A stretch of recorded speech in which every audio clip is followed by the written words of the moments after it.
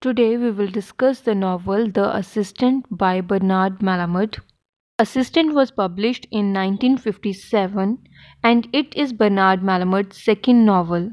It is set in Brooklyn, New York.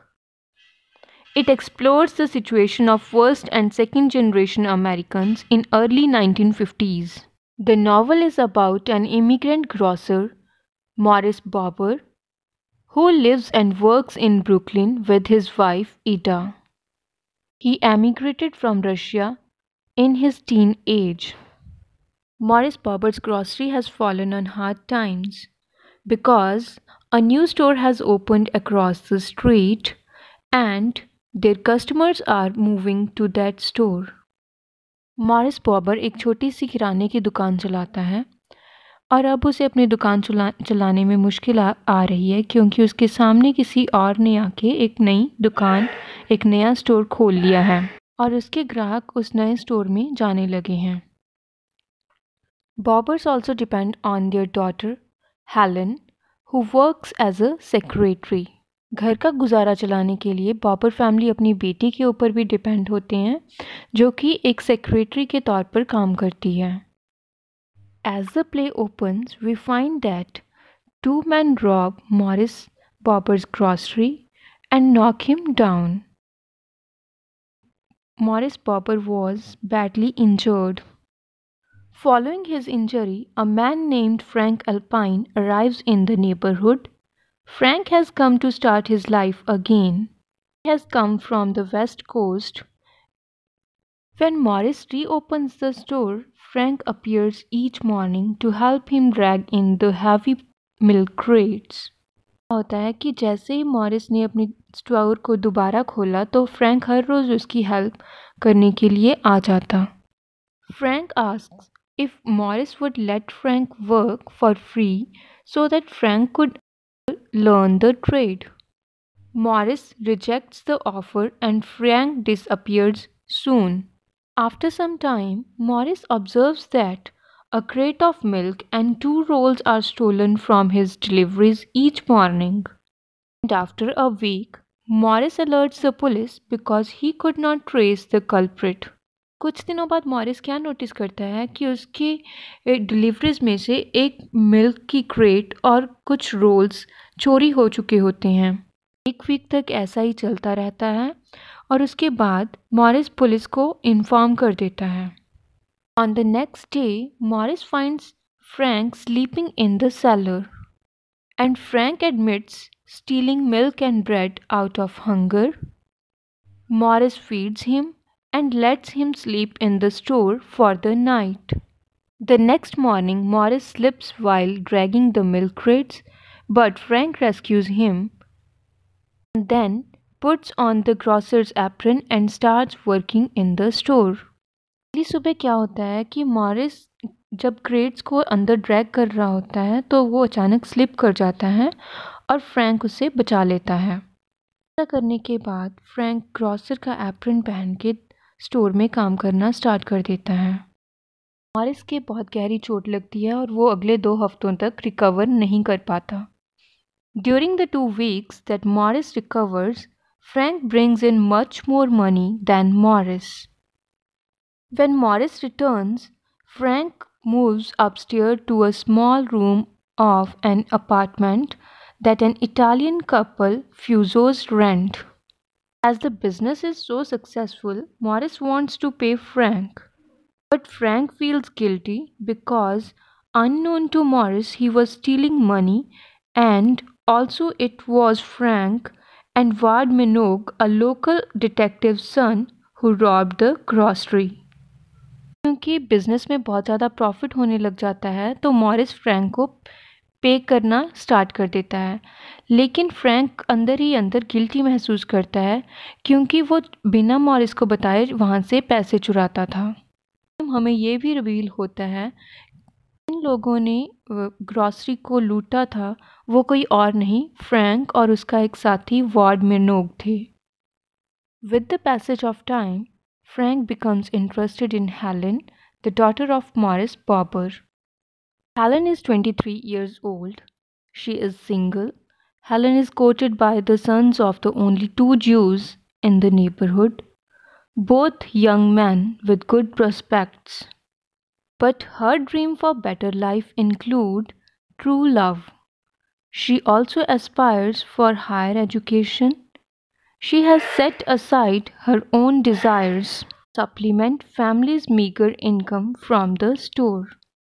Helen recently lost her virginity to Nat Pearl, a Jewish boy who courted her. She shunned him as she came to know that he only wanted sex. The other Jewish boy, Louis Karp, suggested her to marry her, but she was not interested. Frank started courting Helen. They share an interest in books. Then they start spending a lot of time together, and their meetings grow in physical intimacy. Yet, at Helen's request, stop short of intercourse because Helen is not sure whether she loves him or not. Morris enjoys working with Frank and they tell stories to each other during the day. Morris और Frank दिन भर आपस में बातें करते रहते और Morris को फ्रैंक के साथ काम करना बहुत अच्छा लगता था. One day, Morris starts suspecting Frank of stealing because revenue was not equal to what Morris thinks it to be. He started watching Frank, and at same time, Frank, overcome by his guilty conscience, decides to repay all the money he has stolen. He placed $6 in the register, but when he realizes he will need money, he starts stealing $1 back. Morris catches him and is heartbroken and tells Frank to leave. Morris को Frank के ऊपर शक हो जाता है कि वो दुकान से पैसे चुराता है और वो उसके ऊपर नज़र रखनी शुरू कर देता है. उसी समय फ्रैंक को ये लगता है कि उसने दुकान से जो पैसे चुराए हैं उन्हें उसे वापस रख देना चाहिए और एक दिन वो $6 रजिस्टर में रखता है और उसे ये महसूस होता है कि उसे कुछ पैसों की ज़रूरत पड़ सकती है और वो फिर से $1 वहाँ से उठा लेता है. करते हुए मॉरिस उसे पकड़ लेता है और मॉरिस को बहुत बुरा फील होता है और वो उसी समय फ्रैंक को वहाँ से जाने के लिए बोल देता है. The same night, Helen goes to meet Frank in the park because she decides to tell him that she loves him and is willing to have an intercourse with him.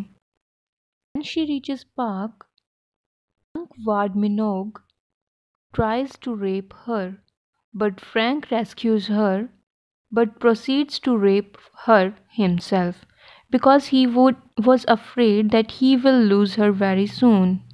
रात क्या होता है कि हेलन अपनी feelings बताने के लिए Frank को पार्क में बुलाती है और वो उसे रात को पार्क में मिलने के लिए जाती है, लेकिन वहाँ पर वार्ड मिनोग जो होता है वो बहुत बुरी तरह से नशे में धुत होता है और वो हेलन को रेप करने की कोशिश करता है, लेकिन उसी समय फ्रैंक वहाँ पर पहुँच जाता है और वो हेलन को बचा लेता है, लेकिन वो खुद उसके साथ रेप करने की कोशिश करता है. Helen curses Frank and refuses to see him again. Frank is now filled with remorse and contemplates ways to make things up to her. Whenever he gets opportunity, he apologizes to Helen. Frank को अपने किए के ऊपर पछतावा होता है और जब भी मौका मिलता है वो हमेशा हेलन से माफ़ी मांगने की कोशिश करता है. Next day, Morris falls asleep in his apartment with radiator unlit, flooding his room with the gas and almost killing himself. Frank and Nick Fuso save him. Morris retracts pneumonia and went to hospital. Frank keeps the store open when Morris is sick.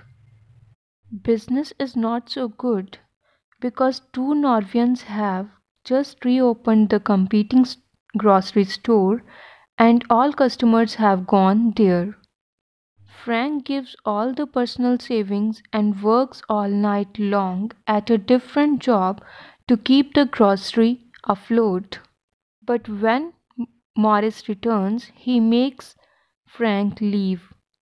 Morris के hospital में admit होने के बाद Frank grocery store को संभालता है, लेकिन business इतना अच्छा नहीं होता क्योंकि दो नॉर्वेजियंस ने आके कंपीटिंग स्टोर को दोबारा से खोल लिया था और जो सारे के सारे कस्टमर्स थे वो उस नए स्टोर की तरफ शिफ्ट होने स्टार्ट हो गए। ही मॉरिस हॉस्पिटल से वापस लौटा, उसने फ्रैंक को काम छोड़कर जाने के लिए बोल दिया। Morris himself was finding another job to save the business, but he can't get one. A mysterious person appears one night and offers Morris to burn his shop in order to get the insurance money. But Morris refused his offer, and later he himself tries to fire his shop and nearly burns himself. Frank came to his rescue, but he again tells him to leave. एक आदमी Morris से आकर बोलता है कि वो अपनी दुकान को जला दे ताकि उसे इंश्योरेंस मनी मिल सके, लेकिन मॉरिस उसका ऑफर रिफ्यूज़ कर देता है। एक दिन मॉरिस खुद ही अपनी दुकान को जलाने की कोशिश करता है, लेकिन वो दुकान जलाते समय खुद को ही जला बैठता है और फ्रैंक उसकी हेल्प के लिए आता है और मॉरिस उसे वहाँ से जाने के लिए बोल देता है। One night, Wardminok steals liquor from the Cobb's store and gets drunk. He sets the store on fire. Cobb's store was completely ruined. Next day, Carp, who has insurance, offers to buy Bobber's store and grocery so that he can reopen his store. Morris feels happy and goes out to shovel snow for the pedestrians. He forgets to wear his coat, catches pneumonia, and dies in 3 days. After Morris Bobber's death, Frank starts running the store. He works all night at a different job and tries everything to make the store work. But times are tough. Still, he decides to pay for Helen to attend the college, and Helen again befriends Frank.